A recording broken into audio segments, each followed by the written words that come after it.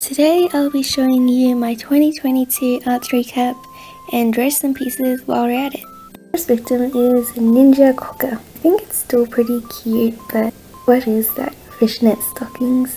And this is a perfect example of why I hate using the fill tool. One of the many reasons why this piece looks a bit off is because of the teeth. I drew each tooth individually, whereas if I compared it to Sanders Arts, you can see that he treats the whole teeth area as one shape, instead of individually. Especially when it comes to stylization, this is really important so that your character doesn't look creepy. This piece was actually done for a friend when I first started drawing characters, and though I really did not do her justice, at least I got into Sam's video. Oh, look at her, standing like an NPC. Wow, so this is actually my first OC ever, which isn't that bad, but she looks like someone just straight up punched her and made an indent in her nose.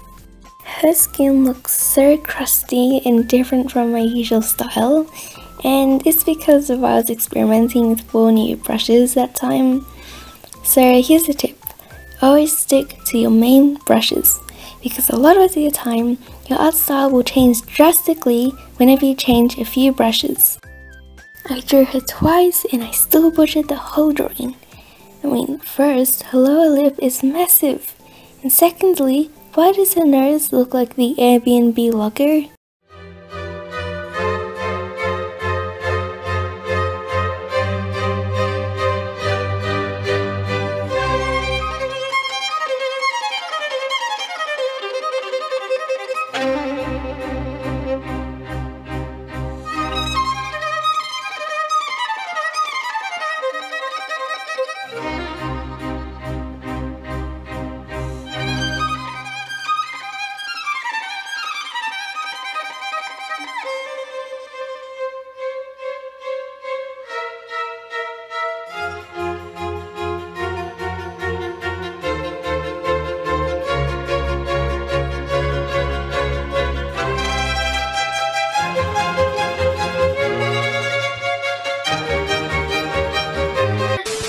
So this piece was actually made for my sister Kate, and when she saw me drawing it, she was like, yeah nah, so I ditched it, and I'm very glad because those look like tentacles, reminding me of the Spectre logo from James Bond.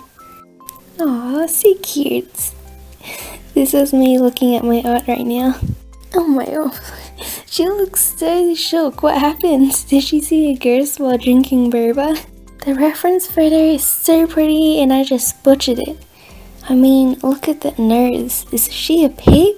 Okay, but in all seriousness, I'm really glad that I was able to improve from this to this in only a year. But of course, everyone's journey is completely different and might take longer or shorter. So if you're just beginning, never compare yourself with a professional like Sanders Arts or Russ Draws. Thanks so much for staying till the end.